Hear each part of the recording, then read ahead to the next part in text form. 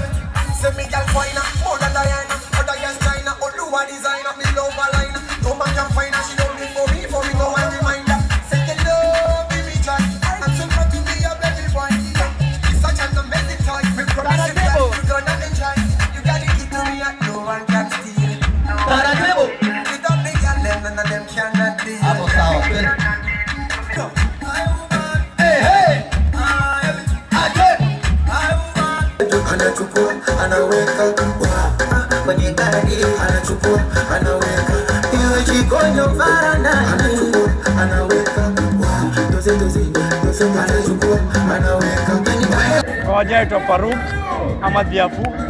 So my role hapa ni instructor, ama fitness instructor. Na nini ilikumotivate kuanza? Unapenda tizi ama unapenda kuwa fit? Tell us. Mimi nilikuwa napenda mchezo. So mchezo nikaanza. Mchezo. Naitwa Konsuela team. Unaweza sema Zoezi Mtaani imewasaidiaje hapa nyinyi kama raia wa hii area? To our boys imewaletea job because most of them wamekuwa trainers and most of like kama sisi tuko into drugs and all that, so unapata you don't have that time. Jioni unafua zoezi, so you don't think of drugs and all that, so uko busy. Jina naitwa Uzalendo, mimi ni founder wa Zoezi Mtaani. Na unaweza ambiaje mtu yeyote mwenye ako out there mwenye bado aja join hii Zoezi Mtaani? Wakitaka wanaweza kualika kwa mtandao, sisi tuko ready kusaida anytime. Ni free. Na pia na advice zote za nutrition na fitness. Kwa majina naitwa Fred M Jr. Mimi ndio CEO wa Zoezi Mtaani. Event imekuwa successful?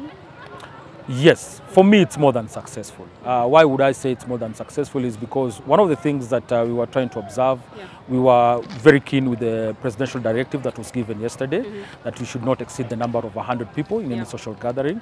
One of the things is that we've been able to maintain within the numbers, even though we had small children, but when we're looking at the adults, they were about 100, and for me, I time is successful.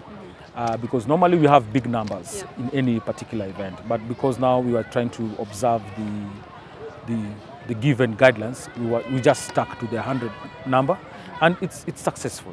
It has been a successful event. We've kept fit, we've had fun, and we are happy. Tusare dre, tukue fit. I am Madeline Market, reporting for Uzalendo News.